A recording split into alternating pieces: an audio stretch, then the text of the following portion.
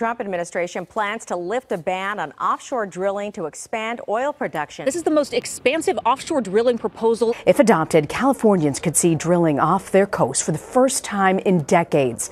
This administration, this Department of Interior, it's not that they are too close to the oil industry, it's that they are the oil industry. They are literally coming from the oil industry and then they're heading right back there as soon as they're done with their service in the Trump administration. In 1969, a spill off the coast of Santa Barbara sent 3 million gallons of crude oil into the ocean. At the time, it was the largest oil spill in U.S. history. Crews were literally throwing hay bales into the ocean to try to soak up the oil.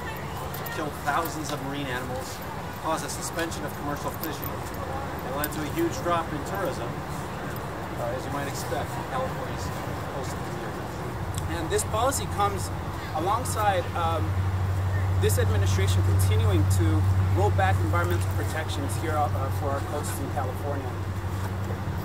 U.S. Senator Kamala Harris has affirmed that under this administration, our coasts are in direct attack, and we must do everything we can do to protect them. Look, we know that our beaches and our oceans in California are special places.